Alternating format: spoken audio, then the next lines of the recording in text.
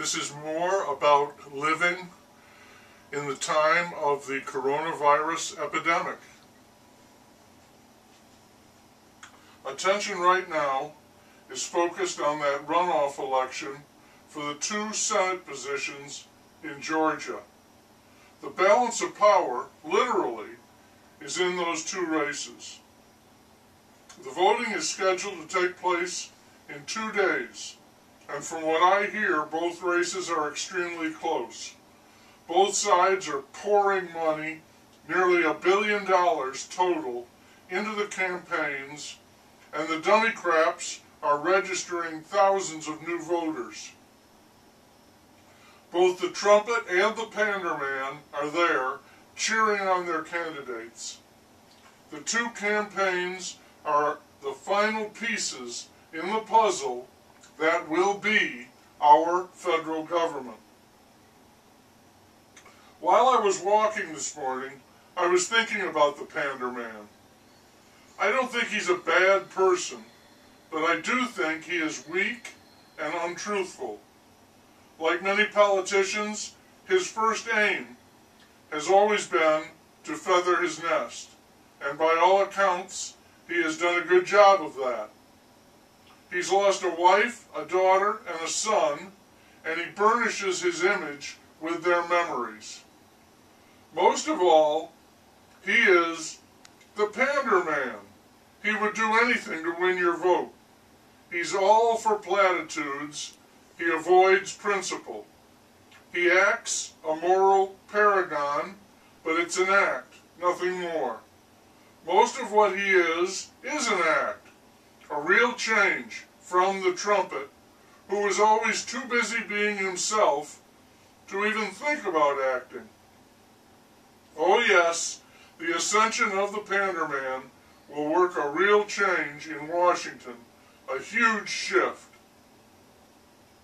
Someone said he should appoint Obama as his Attorney General.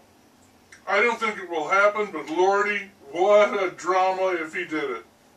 As Cheney ran the bushes, so Obama could supervise the pander man, make suggestions, indicate areas of interest, having a ball behind the scenes. That may be his role in any event. Advisor. Unlike the trumpet, who appointed people mostly so he could ignore them and fire them, the pander man will seek out help whenever he can. I think he trusts Obama. One thing about the trumpet and Obama, they were self-assured men, and they each had an agenda. The pander man doesn't even have a clue. He's like a piñata. Smash him, and the goodies all fall out. In an attempt to give the pander man some badly needed gravitas, some sand, some weight, I'm going to call him the PM from now on, as the Brits refer to their leader, the Prime Minister. In the past, we have flirted with incompetence in our highest elected office, but with the PM, we may have found ourselves a complete fool, the totality. But, and this is the really crucial question, is the PM made for kids? Yes, yes, and yes. He is a child's heart's desire. He's Captain Kangaroo. I think I was onto something when I was thinking about makers, people who make things. I trust them. Politicians do not make anything. I wholeheartedly do not trust them. A real liability for me in that those people are our leaders. People who make things, anything, understand that process. A true creative person has to be honest. They cannot be otherwise. They are attuned to nature.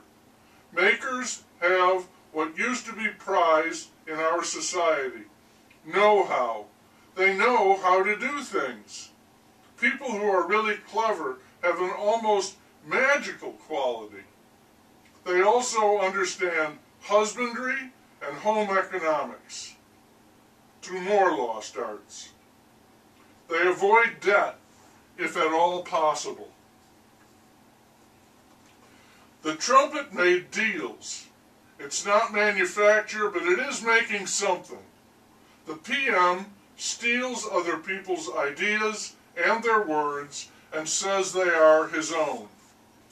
He claims to have done things when he has not. It's scary how pathetic that is, especially in one who is supposed to be our leader. The man in charge of voting in Georgia, the Secretary of State, rejected all of the trumpet's claims of widespread voter fraud. He was proud that only 2 instances of dead people voting had been documented. The CoVid numbers are bad, and experts expect the holiday effect will cause a new surge.